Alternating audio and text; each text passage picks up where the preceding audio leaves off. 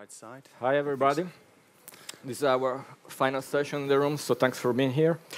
So as in the introduction was saying, we are going to discuss the relationship between wars and video games, which might look kind of strange, because at first sight couldn't be anything more different than games, which are usually associated to something playful, joyful, and war, which is violence and bloodshed, even though might be necessary. So, for the first thing, I would like to ask Mr. Gorka, do you think, sorry, our speakers have already been introduced, but anyway, Dr. Gorka is chair of military theory at Marine Corps University in the US, and Santeri Koivisto, on my left, is the CEO of Teacher Gaming, a company in Finland which remixes popular games like Minecraft for educational purposes.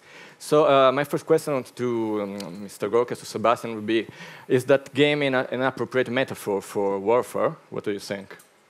I think the easiest way to find out whether computer games, which I enjoy a lot, are similar to warfare, let's get a couple of swords. He has one, I have one. He's the computer gamer, I teach military, so let's see who wins. I've done my 12-month service in the Finnish I know, Defense Sergeant, Forces. I know, but they don't know that. All right. Look, computer games, I'm a guy, I love computer games. I grew up on computer games. My son loves your computer games. But they're not the same. They're not the same. Because it's about life and death.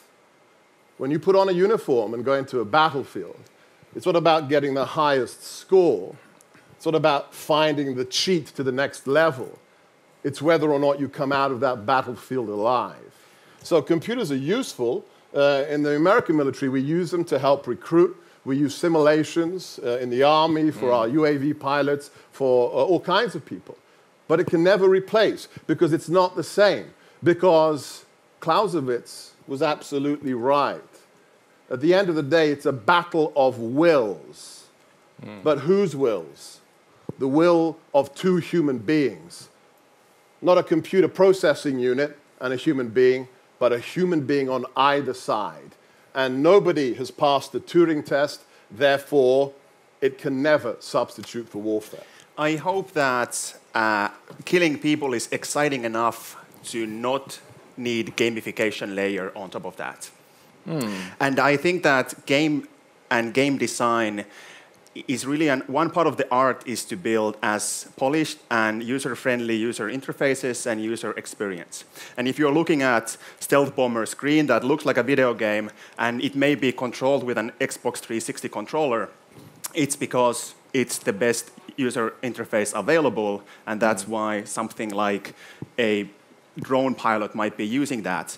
But I think that you should definitely separate like the gamification and game design being something that is supposed to be like awarding points and all that as a word from something that you do on a battlefield. Yeah, I agree, but they are very different things. But aren't we witnessing something like a convergence? I mean, when a soldier back at home in a room pilots a drone and kills somebody, is that kind of similar to a game?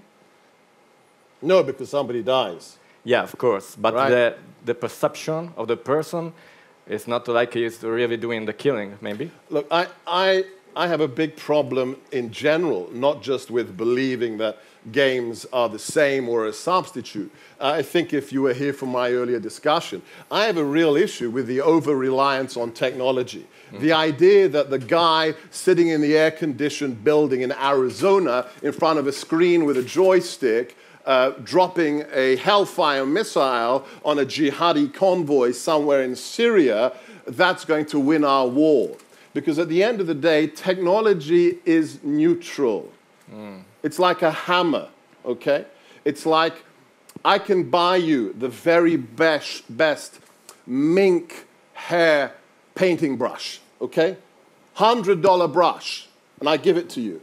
And I want you to paint me a picture like Leonardo da Vinci. Oh, thank you. Right? Could you do that if I give you the best paintbrush? With some practice. Maybe. He'll try. He'll try, right? Very brave. But it's just a neutral tool. It cannot replace the human being on either side. Because at the end of the day, if you want to win a war, whether it's against your Russian neighbors, okay, or whether it's against jihadis or the Third Reich in the Battle of the Bulge, what is it going to be ultimately measured by? Whether you have a man or a woman wearing boots, standing on the ground, holding a rifle, yeah? Not the guy back in Arizona watching a TV screen, but whether you are controlling the environment there physically. That's the nature of war. I've heard that the people that are actually doing that from a Boston office are having the most, like, one of the most traumatized and have the big psychological issues because of doing that, that thing. And I don't think that video games really deliver the same traumas for your mental health. That's true, but they have a better reputation sometimes in the way that they're supposed to be inspiring violence, no? Especially shooters. Yeah, it's this like history of. I think it's that conversation and that topic has been invented by old people who don't understand the media, and for. Sorry, anybody who's old out there. And for me, and I think for my generation, and for younger people, it's just we don't care. It's just media that we like to entertain ourselves. We like to spend time. We like to compete in that, and everybody knows. At least in our culture, everybody knows it's just a game. Although in the game, you are virtually shooting somebody's head off. Can I do a little bit of audience participation? Great crowd, by the way. Thanks for filling the room. Anybody in here, has anybody hands up? Have you ever flown in a plane as a passenger? Okay, good. That's what I thought. How willing would you be on your next flight to get on board, put on your seatbelt, knowing that the pilot had only ever flown simulations? Would you be comfortable? The best, this guy could have written them, the very best simulations. Would you be happy to put your life on the line without that person having at least an hour flying a real plane? There are actually a lot of evidence that the simulations work really well on situations like that. Maybe, so maybe the problem is you telling them. Would you guys do it? Hands up. Yeah. All right, I think we've got less than 3% up there. So good start, good start. I think you're misleading the audience, huh? Hey, I'm here to win. I'm here to win. It's the American way. Anyway, you admitted before that also in the military you use games to train. But not as a replacement, as a tool to prepare. Very different. As a replacement, no way. Yeah, can you tell us a little bit about this? How do you use them in a positive way? Yeah, so various different ways that it's used, at least in America. Number one, because of things that are so successful as the products of my fellow panelists, we use them to get young guys and girls interested in joining the military. Right? Oh. So when we say a really sexy platform, a great game... How is that going? Do you have statistics? Is like America's Army really recruiting people for you? They are using computer games as part of the recruiting tool. How much it works, I think that'd be very difficult to answer. You know, does somebody really know whether it's the computer game that made them join up, or patriotism, or something else? But definitely, a lot of money is being spent by the government to use them to recruit. And then it goes to everything else: simulation, preparation, flying, drones, everything else. Yeah. But I think that games might be, especially in the more Western and more developed world, one of the mechanics that I don't want to go too deep in why is that, but one of the mechanics actually, lowering our interest in joining the military or having wars in general. Kind of a replacement, you mean? Yeah, like you shouldn't underestimate the power of video games nowadays. For example, I don't know how many of you have heard that when Fallout 4 was released, Pornhub visitors went like... And porn is so that means we're going to have peace in the world, right?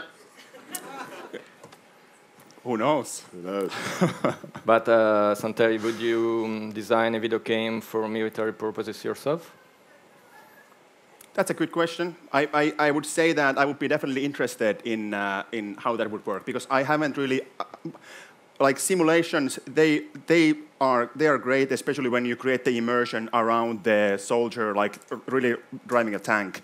But I would say that the games or the simulations where you are actually on the field wearing this laser vest and laser helmet and a laser pointer in your gun, those are, I would say, quite far from what we are doing, but I would say it is a simulation in terms of killing someone, but it's still like a drill where you are actually running around and taking cover. So you feel comfortable anyway, yeah. More or less. Okay, as you said, the human judgment in the end is always there, no? But when it comes now that we are developing robots and artificial intelligence, it seems so advanced, it could almost decide on its own. What do you think that could be a danger or something? I've seen Terminator. Yeah, absolutely. So again, we haven't managed with the Turing test. So the real AI that we're going to trust to fight our wars, I'm not sure we're ready yet. Are we comfortable? I know, the car that drives itself is the very trendy thing now, right? Are we prepared to have that technology fight our wars for us? Are we prepared to have our nuclear weapons in the control of a computer? I think that may be something to do with peace that we are having now. That now, if somebody shoots a $1 million or $1 billion missile and it does nothing, nobody will write in a newspaper like $1 billion missile lost or wasted. But if someone dies, it's a big headline. So now that drives people to, of course, fly drones that kills people because there is no risk on somebody actually dying. But I would say that if we would be in a really, like in the hard place, God forbid, in war, then human lives are much more cheaper to just field rather than drones. Maybe for Vladimir Putin. I'm not sure for most Western politicians, right? I think after Vietnam, the price of human life has been reassessed. We are I talk, for America, incredibly risk-averse. And that's why we have President Obama has used more drones in the first year of his presidency. But you have peace in the United States. You get a headline when somebody dies. At the moment. But remember, geography is destiny. We don't have neighbors like you have neighbors. Well, I know, Sebastian, you're an expert in studying extremism and how to fight it. So what kind of role could play technology in that? Great question. So what is the role of cutting-edge technology in defeating groups that are responsible for things like the Brussels attacks, 7/7, Fort Hood, 9/11? Again, I'm very agnostic or even skeptical about it because we have this obsession that the next platform, the next algorithm will solve all our problems. We're just waiting for that magic algorithm. But all of these things are just channels. They're just platforms. The question is, what are we pushing through them? What's the content? Yes? If we go back to ISIS, the example that I gave, 55,000 tweets or social media postings in a day. It's not important that they're using Facebook or Telegram to do it. The question is, what is the content of that posting? We can come up with the best way to shut down their internet service provider, but what are they going to do? They're going to set up another one in Moldova. They're going to have cutouts through Bangladesh. So it'll always be a game of catch-up. It's not the technology that will be the victorious element. It is how it is used and what is traveling on the technology, and that's going to come from a human. But you also mentioned that the ideology of yes.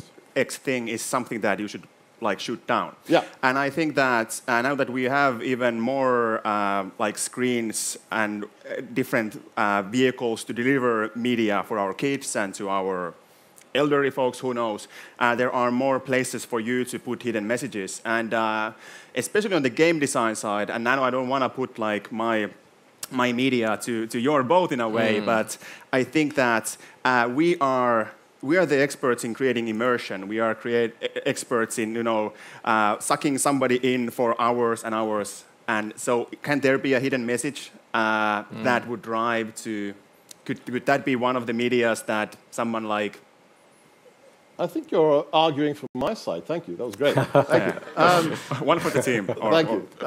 One team. One team. Yeah. Okay. Let me ask a rhetorical question. So when I was a teenager, there was no social media. Yeah, there weren't even cell phones. Everybody in this room, myself included, a late starter, uses social media. I know that. On a civilizational scale, just be honest to yourself, right? Just try for a moment to step back, take a deep breath and count to 10. How much better is your life because of Twitter? Oh, really? Not just your life, Western civilization, the world. Let me give you one metric. A lot of people, especially on the left, I'm glad I'm on the chair on your right. Yeah, you're on the right. Believe that history is the story of human progress. It's always getting better. Do you know that 2016, right now, this year, while you're sitting in this room having fun in Budapest, we have never had as many refugees in the world in human history as we have today. Never had as many refugees. We have people being sold as slaves, as sex slaves, women, by ISIS in the Middle East.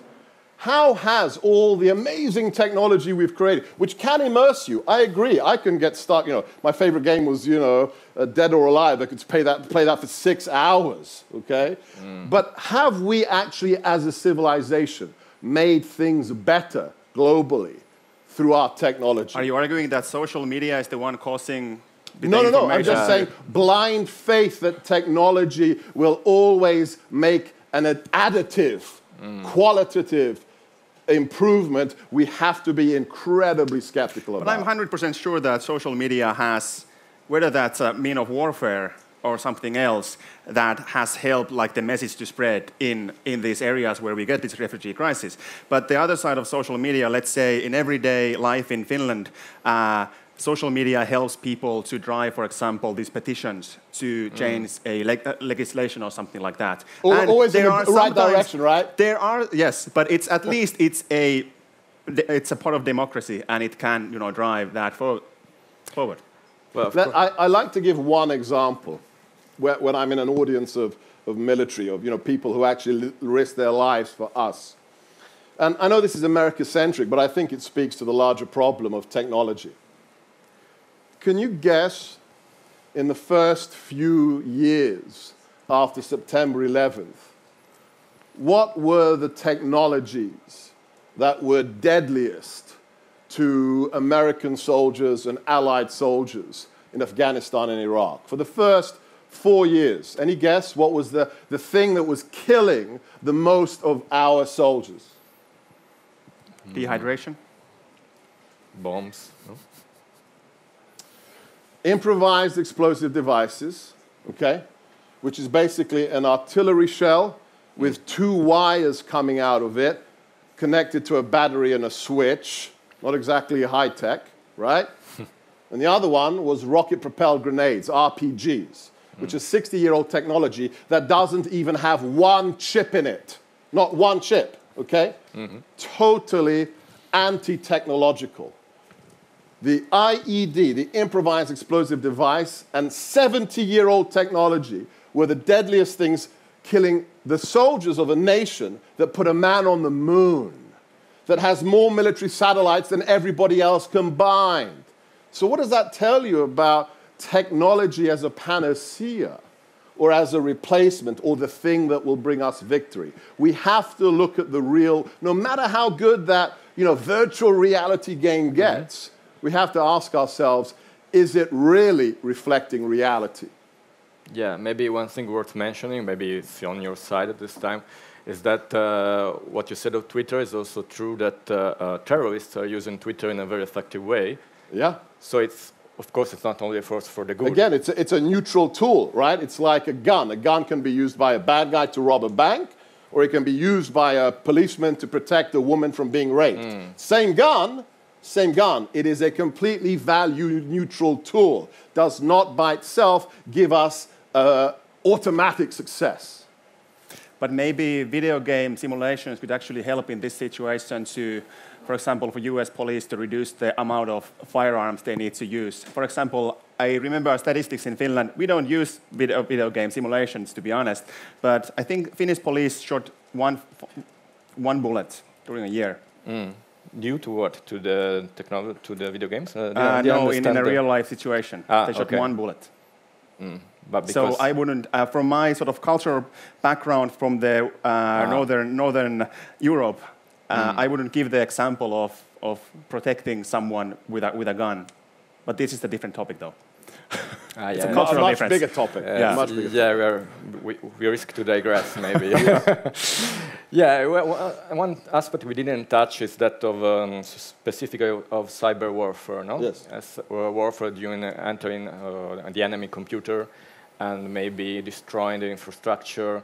This is a real danger, which is maybe not very much talked about. We have seen that happening in Georgia. And, it's talked about very much in Washington, and I think especially in Georgia and in Estonia, okay? Huge problems. I have a very specific attitude to this. If we're interested in cyber warfare, if you look at the unclassified data for the last 20 years, we don't see non-nation state actors really doing cyber warfare. So Al-Qaeda or ISIS hasn't managed to break the Bank of England or bring down the stock exchange in New York. You need nation-state capacities, like China. China has, at least 25,000 guys that are cyber warriors. You've got to have billions of dollars. You've got to have thousands of people, like Russia when they brought down the Estonian government. What we do have is terrorists use, what I like to say, terrorist use of the internet. Not the same as cyber warfare. Cyber warfare is a direct attack against your infrastructure. But terrorists use the internet for what? Recruiting, propaganda, command and control. So I like to keep these things in two different baskets. Cyber warfare, nation states, bad guys like our buddy Vladimir. Internet use is by terrorists. Depends on the perspective. But yeah, something that may actually help you to fight the cyber warfare or the other way around is that something that we are building with games is that when kids congregate in a space like Minecraft, for example, we want to make something available for that space where kids would find that useful. Like something new tech. For example, quantum computers will definitely revolutionize the cyber warfare in many ways. I'm not an expert in that, but I'm quite sure that will happen. So now what we have been doing is we did with Google that kids can use like quantum mechanics in Minecraft to understand them better. Because if now somebody comes to us and explains quantum mechanics, we say that's black magic, that's not real, because it's not something we can see, because it's something on a really small scale. But for kids, when they have been living with quantum mechanics, it's just something that always existed. So we wanted to, when they come to the workplace, whether that's in a cyber warfare facility or not, to realize the potential, understand the mechanics, and be able to work with those. Yeah, as for educating through games, no? I don't know if you're aware, the FBI has tried to do that against extremist behavior with a video game called Don't Be a Puppet. Well, who knows? Maybe we can make so good games that the jihadists don't care warfaring because they have better things to do. You think so? No, jokes aside, the topic of serious games is a serious one in the sense that really do you think they could really make a difference that change our behavior for the best, not only for violence, but in general? Yeah. It's a tough one because learning today, and I think it breaks my heart to say as a teacher that our current education system is creating a stigma on top of learning that learning sucks. And that's why everything that has a label learning in it sucks in the eyes of kids. So I would say that the way the media to use to, whether that's brainwash or whether that's just educate or get them excited about or curious about something, is through entertainment. Entertainment. Yeah. Do you think this entertainment could be a tool for propaganda, to be one of the weapons that you could be using? Has it always been? I don't know. I have a different attitude as a professor, as a teacher. I have a different attitude to learning. Learning should be fun. I don't see these things as binary or dichotomous. The idea that learning cannot be fun, well, then you're not teaching properly. Yeah. So if you have a negative attitude to the word learning, you haven't had good teachers, in my opinion. I've got a couple of my students here in the audience, and hopefully they can verify that. But you come from the university field, right? Yes. Where usually I actually started getting interested in learning when I get to university, because I get to study what I wanted, but I hated school. And I think one of the best evidences, YouTubers, everybody knows like the YouTuber scene is like massive, and the influence to our young people are just crazy. And they are saying, often you hear that it was such a nice experience because you didn't feel like learning, but you still learned. So I think that's a clear evidence that the word itself has a stigma. And I agree that learning should be fun. But is it fun but it's a different topic. Not always, yeah. Okay, you said, of course, technology is neutral, and maybe it's not a silver bullet, of course, but what do you think of the fact that, for instance, the DARPA, the Pentagon, is investing heavily in virtual reality to train, or is that, I mean, there's, I think, $1 billion. Sure, so. Yeah, I mean, that's DARPA's job. So DARPA is the government agency that's is mandated to look at the cutting-edge technology and try and see if any of that could be brought in and be of utility for national security. If you didn't have a DARPA, you should have a DARPA. Yeah? But again, it doesn't undermine the key issue. The phrase I always use is, the next widget will not save us. Okay? The widget is just a thing. It's just a thing. A person has to apply it at the end of the day. And it can be applied well, it can be applied badly, and it can be applied by our enemy. So, yeah, DARPA should be doing what it's doing, but that doesn't mean that peace is going to break out because they've invested $1 billion in AI or VR. I agree. Okay. Everyone? Okay, good. It's not okay. You shouldn't agree. Okay. But the article you shared about that was all, it didn't explain anything about that. It just was just abstract nonsense. So I would love to know what they're actually doing there. Okay. Not that easy to find out. I'm sure. Yeah, one point I also shared, I think, with you is what I think I found interesting, is the relationship between ethics and warfare when technology is involved. I think there was an interesting example that actually a war fought by robots could be, in a way, more ethical, because if we imbue these robots with the rules of engagement, they're supposed to be more the cold-blooded than humans, that maybe when they are fighting, they get out of control. Right. So is that something to it, do you think? Or it's really always... I don't go, I go back just to try and to make it all as realistic as possible.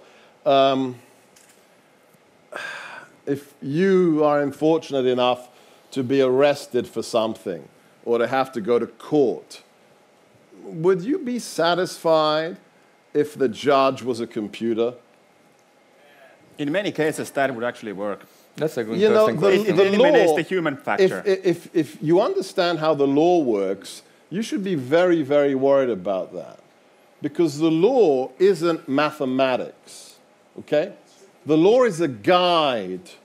That's why in the British system we have what? In the American system we have juries, right? You have the right to be judged by a group of your peers, because only humans can understand the situation a human is in, when maybe they have to use violence to protect their loved ones. Maybe they had to speed in their car because they had to get to the hospital with their wife. There was actually a guy just talking about criminal law here, and he said specifically, and you should take ethics out of law. And so the people there shouldn't be judging the person based on like how handsome he is or how in a bad situation he was before going to do the robbery, are based on, by law, by our generally together set rules, although nowadays it's a government, but like democratically set rules, did he break those or not? And I would say in many cases, let's say you stole something, there's not too many things to argue against that. And in that case... Really? What if you stole something to feed your baby? Yeah. Right? Oh, there's the ethics part. Is the computer going to understand what it's like to be a father who can't feed their children? I don't know. I don't know. I'm not sure. I'd be comfortable. I'd like to have human beings try and relate to my predicament. I broke the law, but I had a human reason to do it. But so then again, that should come before that. You should, as a person, you should, cry for help to like your community. Well, sure, absolutely. But what if nobody can help you? And you, what if your children are hungry? Yeah, I think it's a very interesting point. Maybe on this you are really on opposite sides. And for instance, compassion or sympathy, I'm not empathy. I'm not sure if computers could really... Well, at least in the American standard, the punishment and sentences you get are not really reflecting empathy. I think you just did a generalization for 330 million people. Well, I come from a very different culture. Not sure that's a very sound thing to do. Shall I talk about Finland as a group? I'm not sure that's a sound thing to do. Yeah, well, something I could be afraid, Sebastian, is that when you are accusing technology or Twitter, usually people that are advocating this are also in favor of some kind of censorship. So this could be kind of troubling in the sense that they are tools for communicating. So if they do, they're in an Alice in Wonderland fantasy world. I mean, if you thought you could do censorship 10 years ago, it's impossible today. So I see this a lot in the military. They think they can control flows of information. When everybody's got a high-quality video camera in their pocket, you're not controlling information flows. That's, again, why the human way of managing information is much more important, because censorship, sooner or later, somebody's going to get around your censorship today. Yeah, it's interesting because we have seen a lot of dystopian novels and science fiction films. I don't know if you've seen the film Brazil by Terry Gilliam. Oh, yes. It was a mistake in the computer, and the guy got killed, I guess, because his name was a bit different from the others. So maybe on this side, maybe it's something worth pondering. But anyway... I would say on the just adding to that, maybe loosely, but on the video game industry, it seems like the ethical standards, or people think that all of us are some like sweaty nerds on a garage doing stuff. It's not true.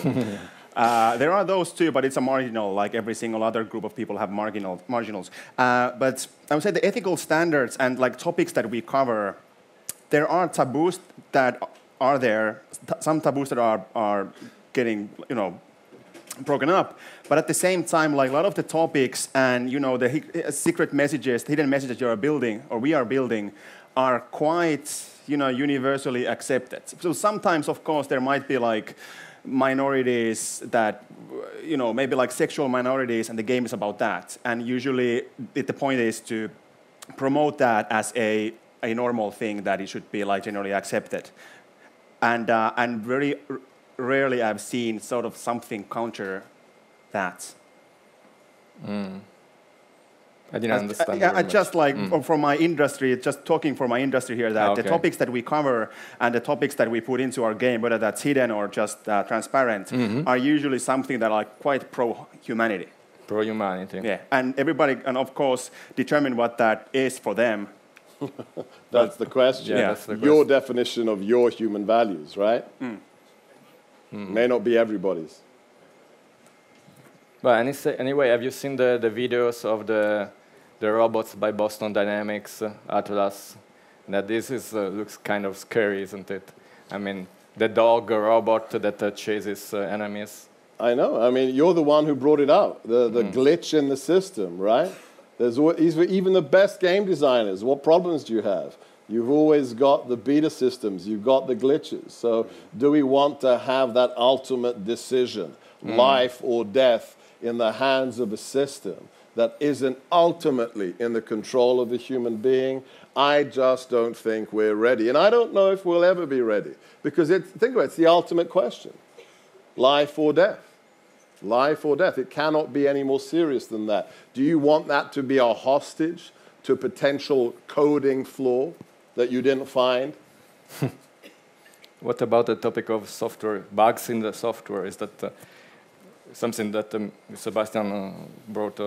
Well, luckily we don't have to, with the video game industry, we don't really have to deal with that. Well, of course, with the bugs, but will our bugs kill people? We are not, doing software for but it could be a problem for when, if we trust too much in this kind of tools. Well, it's hard for me to see robots against humans on a battlefield in a near future, in a larger scale. Of course, the drone, something that is flying, something that is in a free space, but something that is in a, in a urban environment. It seems like quite far-fetched to have like a robot that is as agile, combatant as human being is out there just yet. So it's hard for me to say. Of course, it would be an interesting glitch for one robot to all of a sudden turn it to the other side and start shooting the robot's own group. Okay, I try to summarize. In the end, we cannot trust completely technology, and we cannot probably trust completely humans, so we probably have to make a decision or choose an option which is in the middle.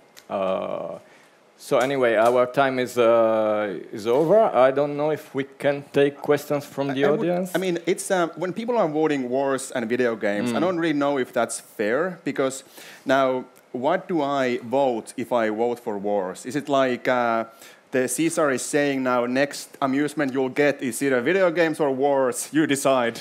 Yeah, I agree. It's not really, it's not really too clear, but that's the topic of the battle. So, if we have questions from the audience, maybe we can, to our speaker, is there a microphone somewhere? Okay. And there's one over there as well. Hello, thank you for the opportunity. In the beginning of the debate, you said that life is really important and valuable for government. Then what is the reason behind that 12% of the American homeless population is war veterans? Is what? War veterans. 12% of the American homeless population. Homeless Population? Yeah. Don't ask me, ask the people who allow them not to get this treatment. So I don't know if you follow health procedure policies changes in the last 20 years in America. You basically cannot institutionalize somebody for their own interest unless they are actively violent to somebody else or to themselves. After 72 hours, you have to release them. This did not exist after World War II, after Korea. It is a product of the 1960s and 70s. So when you say you've got 72 hours to treat somebody, and then it is against their civil rights to keep them against their will in an institution that can give them mental health provisions, you kick them onto the street. And that's why you get the situation in New York. I was in New York recently. It's horrific. You can't walk down Times Square without every 5 minutes seeing a homeless person. And if this figure is right, that 12% are veterans, that's shocking. But that's not a function of 9/11 or militarism. It actually has to do with domestic policies on health care adjudication. So I think that's getting on to another issue. But it's as shocking to me as it clearly is to you. I don't know if I'm welcome to the United States after saying this, but I would say that it would have helped if the United States wouldn't been in a war for the past 80 years. For the past what? Like 80 years or 70 years. How long it has been from Second World War starting? I guess you have only had like pretty few peace times during that. Yeah, so because who's going to be fighting for democracy and for freedom? Is it going to be Russia? Is it going to be Iran? Oh, North Korea! It's probably North Korea, right? I mean, that's a good. I would say Finland. From my cultural point of view, it's ruthlessness creates more ruthlessness, and I don't always agree when people go to a random country and start shooting people there. As a Hungarian American, anyone whose parents were on the wrong side of an Iron Curtain, you know what? I'm now referring to I'm very grateful that America fought for the last 60 years, because without that, there is no November 9th, 1989, and this country is still a communist country. I am very happy that America did what it did, because it has liberated people. Whatever you think about Iraq and Afghanistan. Okay, but of course I'm like referring to everything that happened after the Second World War. But then, at the same time, I would love to see the separate sort of reality, what would be in a different dimension. dimension. Sorry, but I think it's something That's that science fiction. we can discuss in the backstage, and I think we are digressing a bit. I think there was somebody maybe wanted to ask a question over there. Right in the back. So I have one question. So we had the MAD during the Cold War, and basically you said that people's lives are getting more and more valued. So we use technology instead of them, like drones. So can't you imagine that it becomes at some point two drones fighting against each other? Yes, controlled by people who can actually go mad as well. So you said that it's sanity, that's why we want to keep the person behind I get it. Yeah. So the question is that isn't it all about technology in the future and actually robots fighting for us, and that being the war of robots? I would love it if it were so simple. If the world could be a computer game, it would all be a land of milk and honey. But why did MAD work? So why did mutually assured destruction work? There's only one reason it worked. Because the people in the Kremlin didn't want to die. That's the reason. And they knew that if they pressed that button, America's going to press that button. It's the classical prisoner's dilemma. It's a rational actor. When you're facing an enemy that wants to die because they think they go to heaven, the whole concept of deterrence disappears. So if the other side is rational and wants to live, maybe. But if it's people who are prepared to fly a plane of 400 people into a building to win, I'm sorry, the war between drones is not going to work if it's fighting the kinds of people that massacred those young children in Bataclan in Paris. It is not a replacement. It would be nice if it were. It's not going to work. Another question? Yeah, Lasso Korani, I would like to argue a little bit with you, Sebastian, about technology's usefulness for humanity, because you quoted numbers, but these are unproportional numbers. Yeah, out of 7 billion, proportionally, probably there are much less slaves now than 2,000 years ago. In the Roman Empire, out of 70 million or 80 million people, there were like 30 million slaves. So proportionally, or 40 million slaves, proportionally now slaves are much less. And hunger was never so, again, proportionally, so low in the history of humanity, that people are dying from hunger. Now, never was such a situation when so few people, which are huge numbers still, but proportionally again. And it's true also for the life expectancy.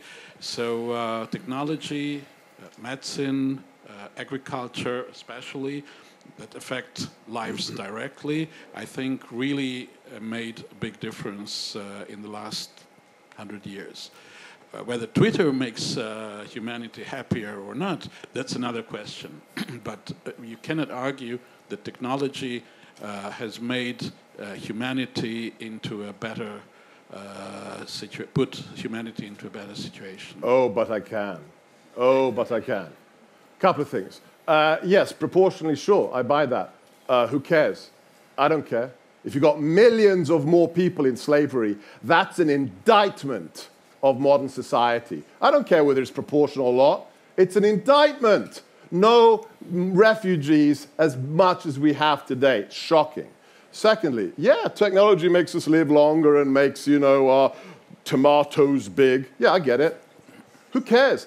I'm not thinking like a materialist. I'm not thinking like a Marxist. I'm talking about the meaning of life, the value and meaning of life. Okay, you live to 105.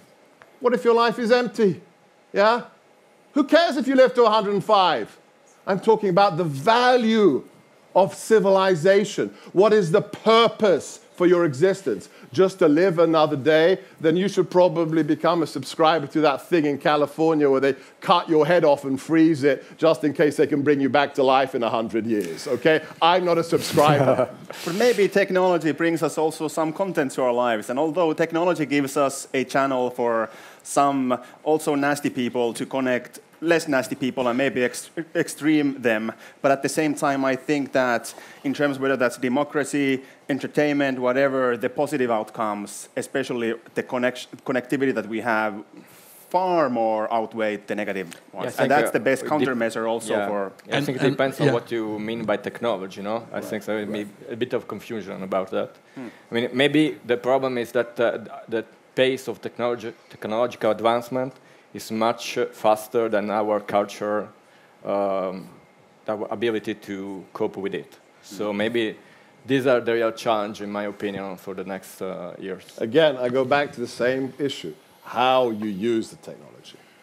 And was it better 500 years ago? Sorry? Was it better 500 years ago, content-wise? Was it better? Depends where you were living. Right? But I look at your blogs really briefly, and I think that you have an interesting way of using media, and you had this clickbait headline of Europe in its deathbed because of the terrorist attacks. And I have to say that Europe is at its deathbed because of the terrorist attacks if we act the same way as return, and as long as we are European in trying to, keep our heads together and, peace and love or whatever, then I think that we are far from our deathbed. I'm not sure that worked in 1939. So you're getting into politics again. Yeah. Well, let's talk about technology. Yeah, but it started from you creating a clickbait, and you use technology. So I do, but I use it well for the right purposes. Okay, thanks a lot. So I think our time is over. Thanks for staying here with us. Maybe there will be a final vote, I guess. But yeah, vote? No. I think both of you agreed with me so much it's a foregone conclusion. Too much. Yeah, we should have done the politics part, What? That would have been fun. No vote? I'm sure. Thank you, guys. Okay, really thank you. Enjoyed it. You. Bye. No vote?